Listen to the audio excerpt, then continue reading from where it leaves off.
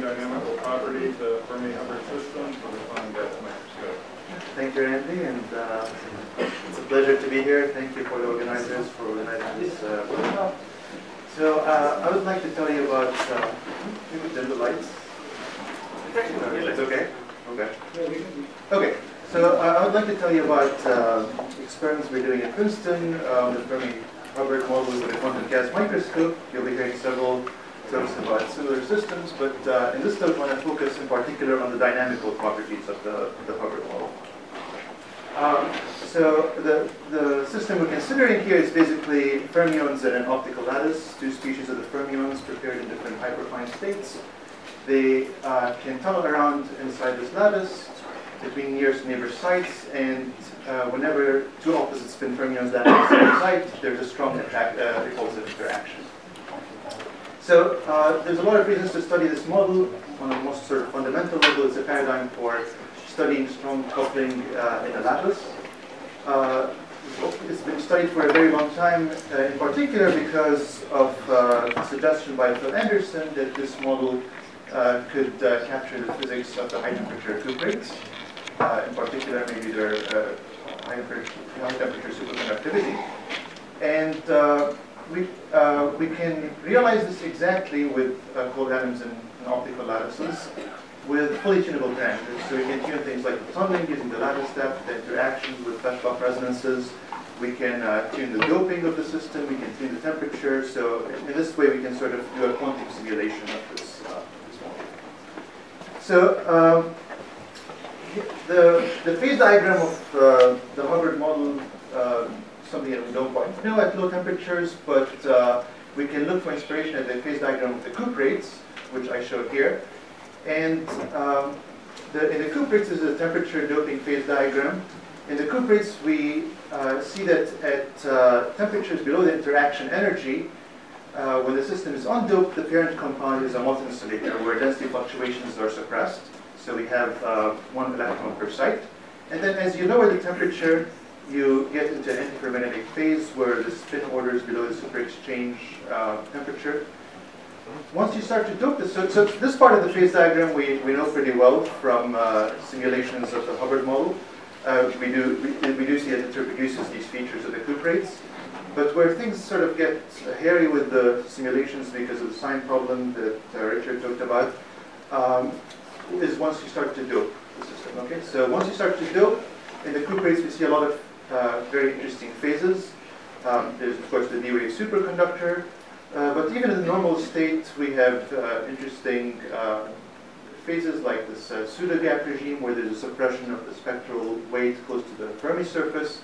There's a strange metal where there's anomalous transport properties, and there's many phases that are not even in this phase diagram, like stripes, incommensurate ferromagnets, etc. So this is really the regime where it could be very interesting to start doing these quantum simulations. So with this goal in mind, the cold atom community, of course, has been working on doing quantum simulations with the Hubbard systems with cold atoms in an optical lattice for quite a while, starting with pioneering experiments in the group of Tillman and Emanuel. More recently, there has been a strong push in this field, coming with the introduction of fermionic quantum gas microscopes realized by these groups. So now we can really go into these systems and probe them at the level of single sites. We can measure things like spin correlations, density correlations, and really diagnose the phases that we have, like the multi-insulators and antiferromagnets.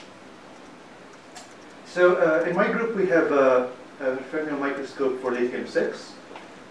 Lithium-6, from an experimental point of view, is a wonderful atom to work with. It's light, so the tunneling in the lattice is quite fast, so we can prepare states adiabatically over pretty quickly. And it has wide Feshbach resonances, which make for easy tuning of interactions. So here's a picture we take with this quantum gas microscope. Each one of these dots is a single atom. Here you can see the atoms thermally hopping during the imaging. Here during the imaging, we're applying Raman sideband cooling on the atoms to keep them at a reasonably low temperature. So here we've deliberately sort of let them get a bit hot so you can see this hopping in this movie just for fun. But usually we just sort of have Are there particles appearing out of nowhere in that movie? It looks like so like on the bottom right of the movie, it kind of pops out of nowhere. I don't know which particle you're referring to, but I mean sometimes there's like these jumps that are, we see the pictures of atoms not just hopping one side, but hopping many sides. There might be stuff coming from a different layer. I mean, we hope it's there's like really no atoms in the other layer, but sometimes so comes in. Okay. So okay, so let me show you some of the sort of canonical phases of the undoped system first. So here's a picture of a system where you can see a multi-insulator. These microscopes, often the point spread function is very comparable to the lattice spacing, so it's hard to see the individual atoms in this multi-insulator, but you can see sort of whenever you have a missing atom, you see a little hole. So this could be because of some sort of thermal excitation or because of the imaging fidelity not being quite perfect. So in this cloud, the chemical potential is such that in the center of the trap we have an undoped system or multi-insulator, and then as you go towards the edge of the trap, you get into a metallic phase.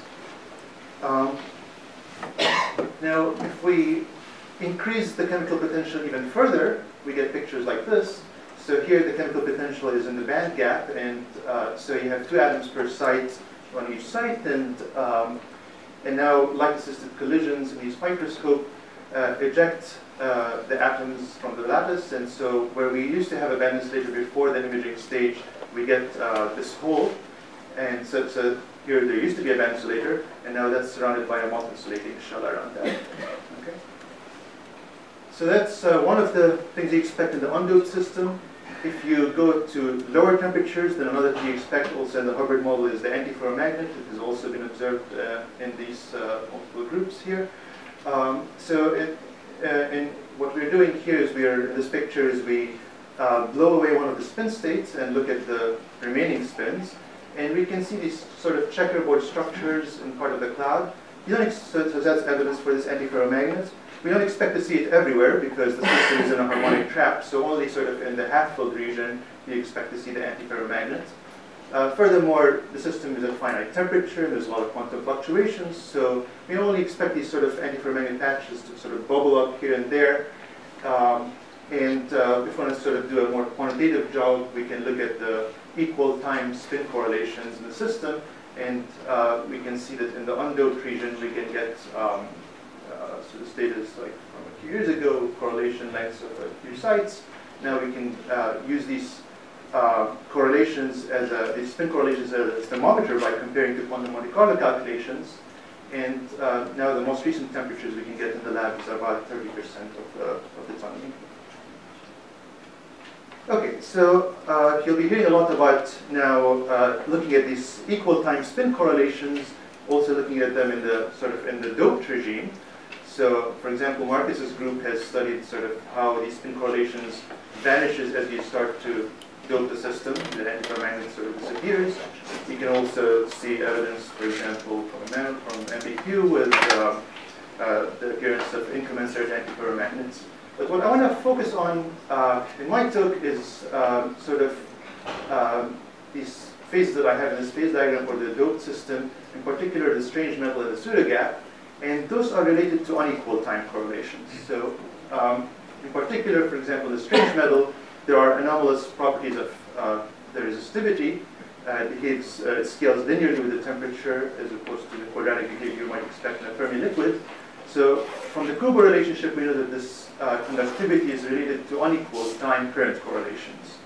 Okay, and if we want to look at the pseudogap phase, so there one has to look for a suppression of spectral weight near the Fermi surface, so you have to kind of measure the spectral function, which is again related to another unequal time correlator. So clearly that's not the kind of stuff we get out of the microscope directly, so what we have to do is go and measure these response functions. And I'm going to show you the techniques we've developed to probe so the conductivity in this regime here. And since our temperatures are still not yet at temperatures low enough to probe the pseudogap in the repulsive model, I want to show you how we've started looking at spectral functions in the attractive Hubbard model. Okay, so let me tell you first about the strange metal, or sometimes known as a bad metal. But I want to contrast it with what a good metal is. So in a good metal, you have, we're imagining a system with weak interactions. So you have a Fermi liquid picture system where you have quasi-particles which can transport the various quantities like charge, spin, energy, etc. These quasi-particles move around and collide with each other every mean-free path or so. And that gives rise to resistivity in the system. So in our systems, we don't have any phonons because the lattice is rigid. We don't have disorder. So really the resistivity arises just purely from the interparticle interactions. And we can relate this mean-free path to sort of a momentum relaxation rate, which through a Drude formula now is linked to this resistivity.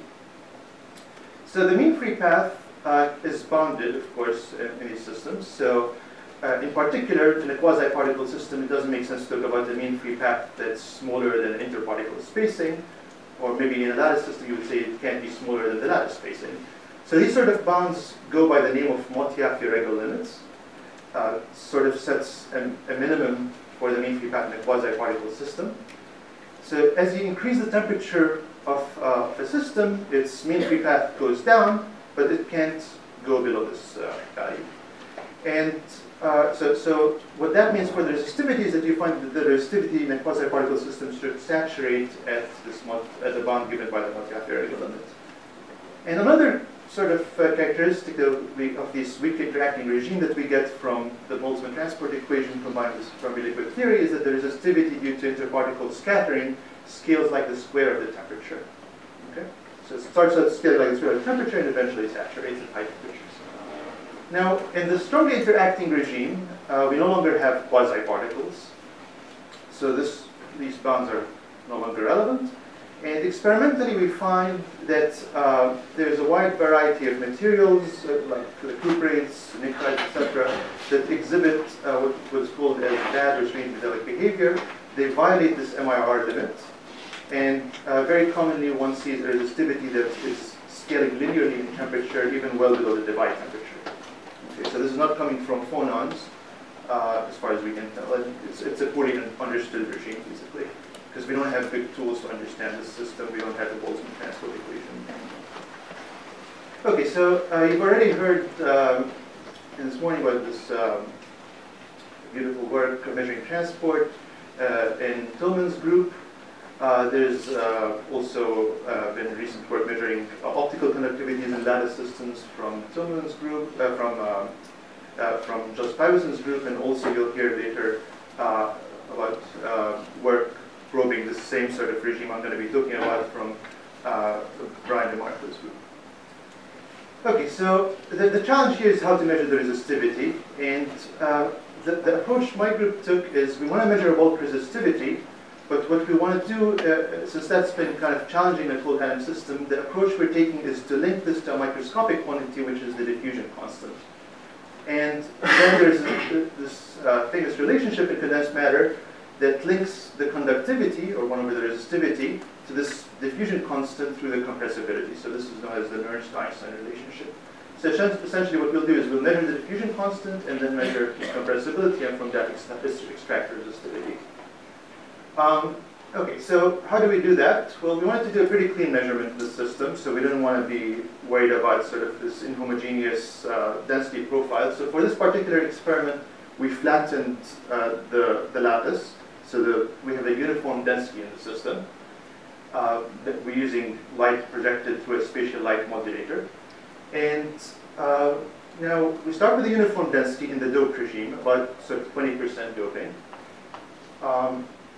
And in a strongly interacting system, U over T roughly about 8. And what we do now is we use a spatial light modulator to project a light pattern onto the atoms that has a long wavelength modulation. We can control the wavelength anywhere from, say, a couple of sites all the way up to the full system size. So that's a one-dimensional density modulation that we can produce. You can see it here in this picture, these stripes. So basically, we load the system adiabatically into this modulated density. Okay, so that's the starting point. And now to measure diffusion, what we do is we suddenly snap off this long wavelength potential and let the fermions diffuse in the lattice. Okay?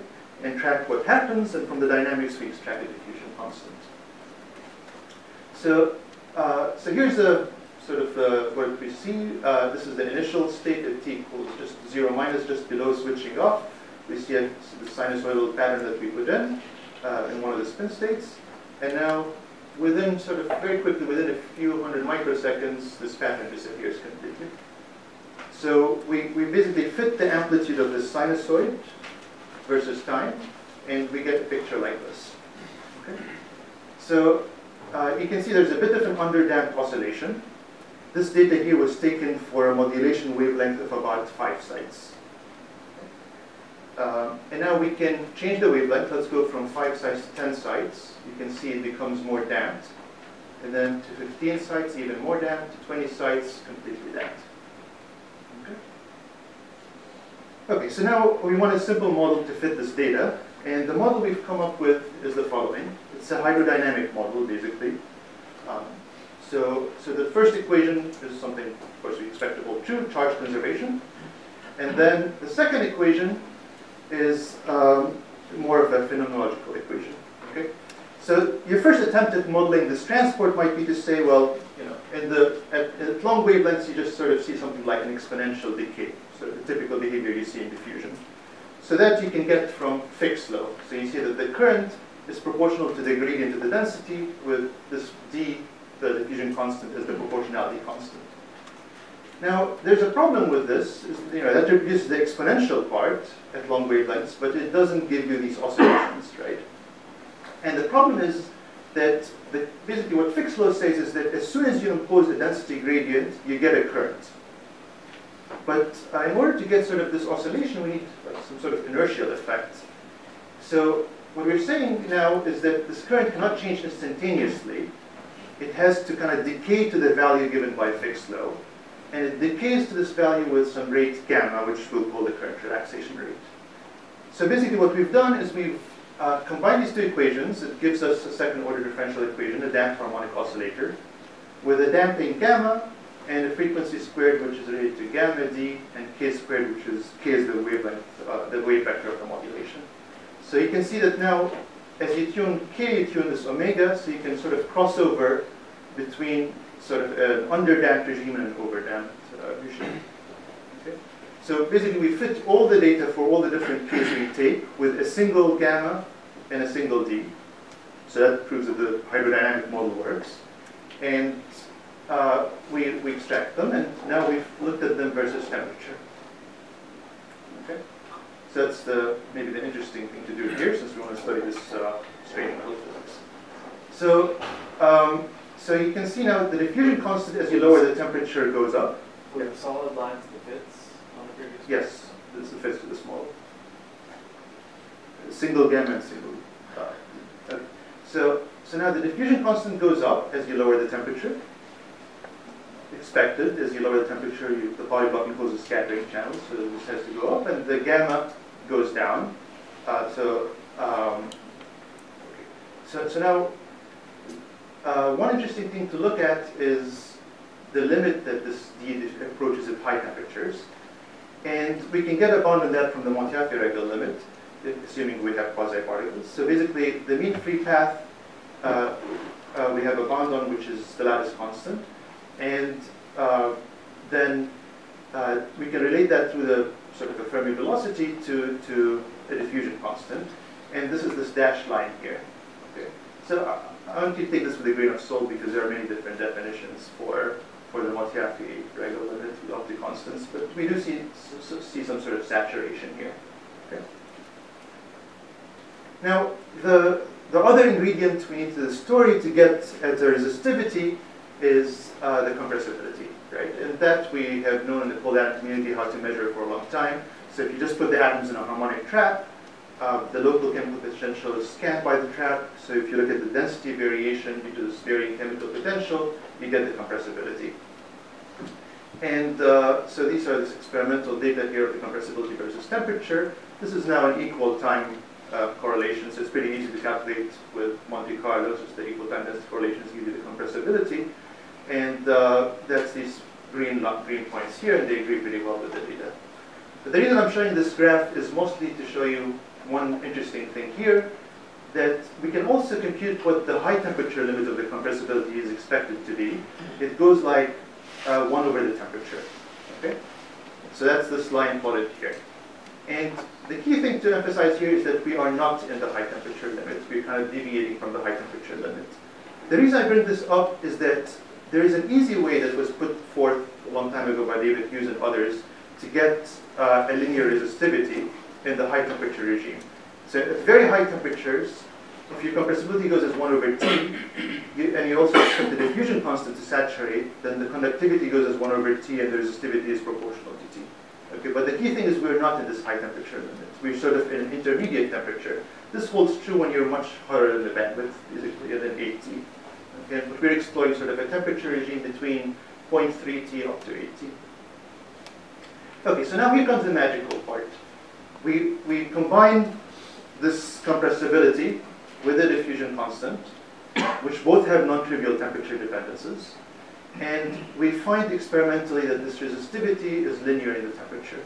Okay? We can characterize how linear it is, but it's a very good line. And furthermore, it does violate the Montefiore-Regel limit on the resistivity, which is this dashed gray line that you see here. That part is not unexpected. As I said, the compressibility at high temperatures has to go as 1 over T, so eventually it has to kind of exceed this Montefiore-Regel limit even from the statics. But this resistivity is something that we found very interesting.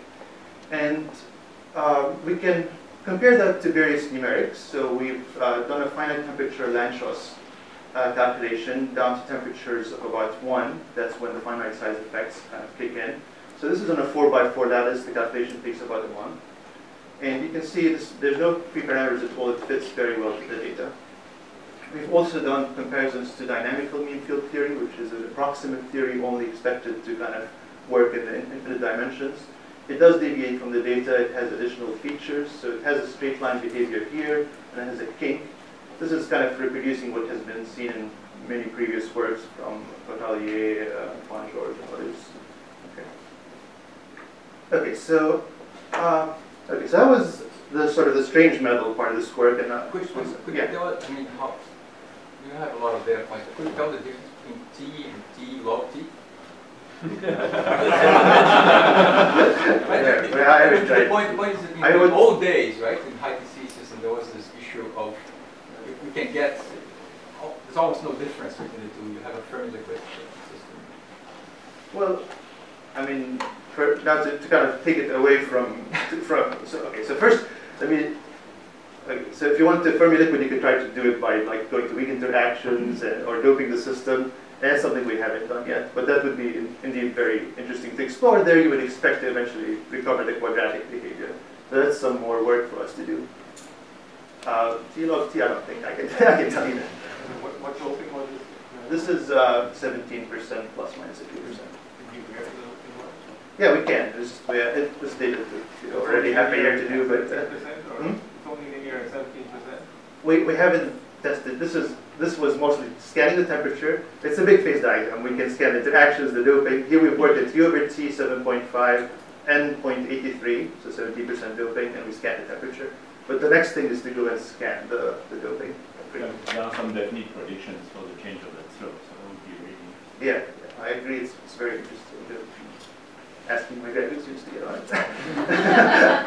Yeah. Actually, one more question. What is the significance of the offset?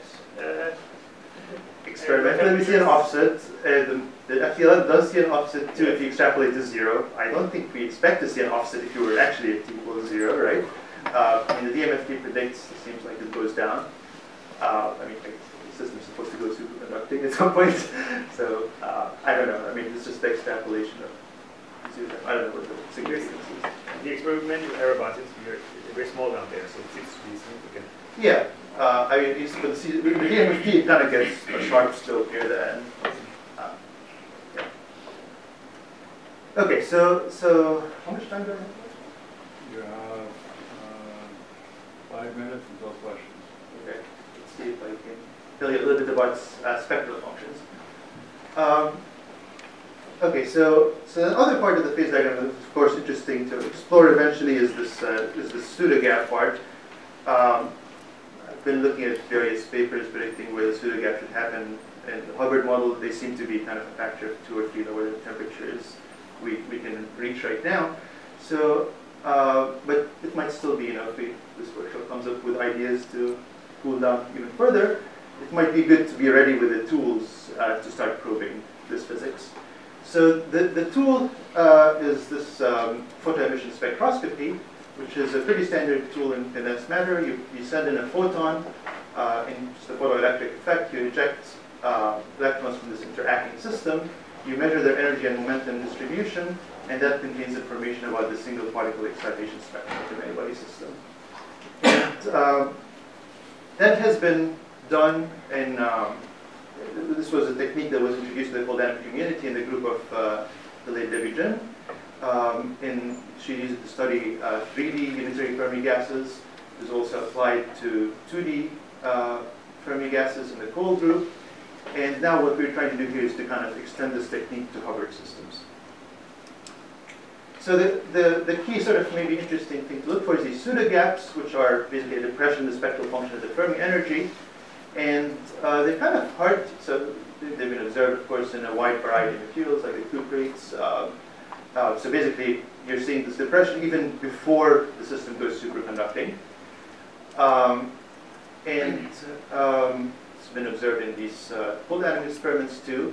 But in the cold atom experiments, it's kind of the evidence is rather indirect. So what they usually look for is not so much the suppression of spectral wave, but more they just look for this backbending feature in the dispersion, which is sort of indicative of VCS dispersion. So one system which we do know that has a pseudogap is the attractive Hubbard model. So as you already heard from the previous talk, there is no sign problem for the attractive Hubbard model, so we can do BQMC perfectly there. It does predict something like this as a function of sort of the interaction. There's a BEC-BCS crossover, and in the BCS limit, there is no pseudogap. As you sort of approach the unitary regime, you start to have a separation between sort of T star and TC. So this is evidence for this for the pseudogap. And so we thought that would be a good place to start sort of testing this technique in our system. So what we would love to do eventually is sort of do and we're actually doing now is a comparison with quantum Monte Carlo group from Tom Devereaux's group with the experimental data. Okay, so there's been several technical challenges why this hasn't been done in lattice systems. So I feel like microscopes are a good place to do this. So the first challenge is that we need to transfer atoms. So the way it works is you send in an RF photon and you flip a spin. Let's say we start with a mixture of the first and third lowest hyperfine state of lithium. They're strongly interacting, and we're working at a very low field, so typically about 5 Gauss. Okay? So there, the 1,3 interaction is strong, about 450 Bohr radii. The 1,2 interaction is almost vanishing, and the 2,3 interaction is only 20 Bohr radii. Okay, so this is now, this helps a lot with eliminating final state interactions. What we do is we use an RF photon to flip from 1 to 2, but this final state, the 2 state, is non-interacting with the rest of the spin states. Okay, so in particular, one can look at the final state mean free path. In previous work with potassium, there the mean free path was about 6 times the cloud size. Here we have about 100 times the cloud size. So it's really a non-interacting system those final octocoupled atoms. The second challenge is now we're typically transferring, something on the order of 10–15% of the atoms. So this would be like in clouds about just a few 10 atoms. Okay, so very small signal. And now to kind of measure the momentum, what we do is a band mapping to convert the quasi-momentum to real momentum. But then you need to measure the momentum using a time of flight technique. And so the density will drop ridiculously. So what we do is it will just get out of the field of view of your microscope.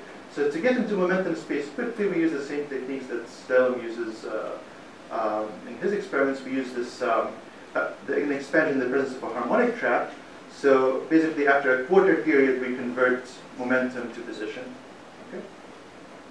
Okay, so that gives us now the momentum of the odd-coupled atoms. So we can now use sort of momentum energy, the interacting and the non-interacting band structure. Okay, so what we need to do in the end is to add back the non-interacting dispersion. And the experiments that were done in the continuum, this is a simple t squared over 2m. In this lattice system, it's the lattice dispersion. So we've come up with a nice drag spectroscopy technique to calibrate the non-interacting band structure so that we can add this based on experimental data. So just to kind of set you up for seeing the data, let me just discuss maybe the VCS limit. So here's the dispersion of the quasi-particles in the lattice for a non-interacting gas. Okay, so this is going along the contour from gamma to X to M and back in the Broughton zone. And now if you introduce a weak interaction in the VCS limit, you open up a gap at the Fermi surface. And so this is sort of the emission part of the spectral function, and this is the injection part. So what you see is this stuff here, basically. And the key thing is to see this backbending here, which is indicative of the VCS dispersion. So the pictures are very pretty. So it's now actually angle result, unlike the previous experiments. It's angle result for emission spectroscopy because of the presence of the lattice. There's an actual interesting angular dependence. So here I'm showing you just like as we scan the frequency, the momentum of the odd-coupled atoms at every frequency. But the key thing I want to show you is just now we can use this data to extract the spectral functions. So in the non-interacting system, the width would be limited by Fourier broadening, sort of in the energy direction. But the width that you're seeing in these spectral functions is actually much larger than that. So this is a really intrinsic width. And in solid blue, you see the non-interacting dispersion. And these these crosses here are now the deviation because of the interactions. Okay, so basically, what we're seeing here is we increase the temperature from 0.3 to 1.2 to 2. We approach the non-interacting dispersion. So at least, okay. So now the most interesting thing I want to focus on in the last minute here is just that if we look at the Fermi momentum, which in our system is about here, you can see that there is a backbending of the dispersion, which is indicative of this VCS. Okay, so with that I'd like to conclude. So we've observed this linear in T-scaling of the resistivity at a particular interaction and density. As we've already said, it would be very interesting to look at other interactions and dopings to recover the T-squared dependence, how special is the doping we work at. I have to point out here that there's also recent work from Tom Devereaux's group, which goes even lower than our experiment now in temperature. It goes up to 0.2 T, and they're seeing a perfect line at U over T6. Okay. Okay, and then, of course, the big question here is there, in sort of an analytic way, we can understand this linearity of resistivity, not just from the numerics. And we're currently testing this ARCUS on an attractive Hubbard model. We're in the process of doing quantitative comparisons with DQMC, which are a bit complicated because for this experiment we haven't flattened the trap, so we have to average over a lot of densities. Of course, the big question is, can we get cold enough to start seeing pseudo gaps in the repulsive Hubbard system? So with that, I'd like to thank the people who have done this work. So Deva, and I'll just move to the CUA, working with John Doyle. Peter and Elmer are the other two graduate students working on the Hubbard experiments, together with Dr. Peter Schaus, who's now at the University of Virginia. And we've had a lot of theory support, in particular from David Hughes, on analyzing the data and coming up with a hydrodynamic model, and the numerical proofs listed here, including Gerson. Thank you very much.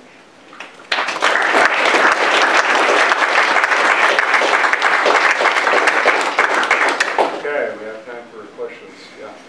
Did you establish the temperature through the spin correlations?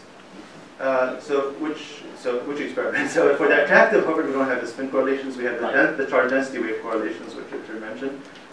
So close to half filling, we have those, and we can compare those to Monte Carlo, and that's how these like temperatures that are listed here, that's how we get those.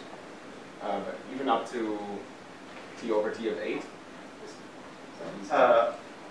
I mean, at very high temperatures, we can eventually switch to density correlations. That's what we did in the in the Harvard system, but here for this experiment, it's, yeah, I mean, we can use it either. We actually fit everything. We fit both charge density wave correlations and density correlations and just extract the temperature from the system. Yes, right here. The photo emission spectroscopy is very nice. I was wondering, have you applied the same technique for the attractive Hubbard model? Because people believe, like, this is all attractive. Oh, sorry, we haven't. Sorry, my mistake. So because people believe the onset of linear resistivity is related to the breakdown of quasi-particles. So I assume if you do similar measurements for the repulsive Fermi-Hubbard model, you should see the spectrum maybe become super broad. You can even define a quasi-particle peak, something like that. I agree. Okay. So that's the next thing on our list. Yeah. Thank you. Okay, Francesca. So, in this slide, I have a curiosity. So, you mentioned that the width of the signal is much larger than the Fourier group. It's a factor of 2. Yeah. And that this is in phase.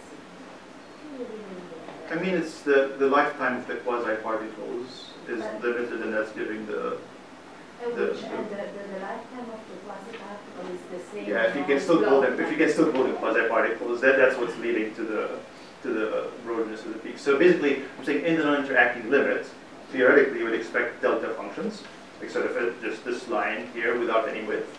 In the experiment, if we were to do this on a non-interacting Fermi gas, you would see a width set by the Fourier broadening because of the RF pulse width. But in our interacting system, that's the width that we see in energy is broader than that by about a factor of 2, and that's because of the limited lifetime of the quasi-particles. So which is the same in each, it's independent of the temperature? We're not seeing much of the temperature dependence here. I mean, it is getting broader. We haven't done it, to be honest, we haven't really done it very quantitative. I should have thought I have in someone else. The energy dispersion, the energy distribution curves, and there maybe you can see it. Say this is all like data from the last few days in the lab, so we haven't realized that much. Waseem, on that slide, the experiment always seems to have a strong, even in the very hot temperature, it seems to have a stronger back bending than the theory. If I compare the black line on the left side to the yellow data, you see, I mean, you have a stronger slope and the yellow. This is not even back bending here. Well, the yellow one, no, the black one is not back bending, and this one, I mean, I don't know, would you call it black bending or not? Well, I can only present the data of the error bars. No, but you see, the slope is also stronger at the beginning. I mean, it's not only 1 point. I mean, there's something which is off the theory, I would say. You mean it's broader? No, well, it goes quicker up, and then it makes it stronger. I mean, okay, it's up to debate if this is a... I mean, I'm not thinking that it should match the interacting. I don't know what temperature it should match. Yeah, okay. But it could be that there is still back bending at this temperature. Okay, in the back, Carlos. So there's a very good. Can you put the beautiful pictures that have the raw data? Yeah, those are. I see them very high symmetric. How do you because we do that. We do average over octants. Basically, that we take advantage of that. How many? It's basically the symmetry of the Princeton. So we average over like this triangle. Okay, so the other images are just rotations of those things. To improve our signal. That's fine. How many sites do you have in your data? It's roughly like 1,000 sites. 30 by 30. Yeah, last question. So two more questions. So you said you need to get colder to see things in the repulsive part of the model. Do you actually notice if you looked? I mean, do we have any idea where pseudo gap starts in repulsive? I mean, I guess this is, I shouldn't be saying this in the presence of all these experts, DPMC people and so on, but my understanding is that because of the sign problem, it's much harder, and as far as I know, there's only approximate stuff for the repulsive Hubbard model, approximate techniques, and the papers I've looked into, they seem to kind of be at around 10% of the timing. You can ask the experts. Okay, last question. But maybe like you said, like there's already signatures of where we are right now because of this linearity. So quick question, in the bulk Fermi gas, the backbending at high momenta is of course expected from already Fermi liquid theory. Was there something similar I don't know, I just started reading about this, like this contact. Yes, you always have that. Maybe you can explain that to me after. Like it seems like near the Fermi surface, you want to be looking at the backbending near the Fermi surface, but then in Devi's papers you're saying like if you go to 1.5 kF, there's the expected behavior just from the short range character of the interactions. I don't know. Okay, let's thank Waseem again.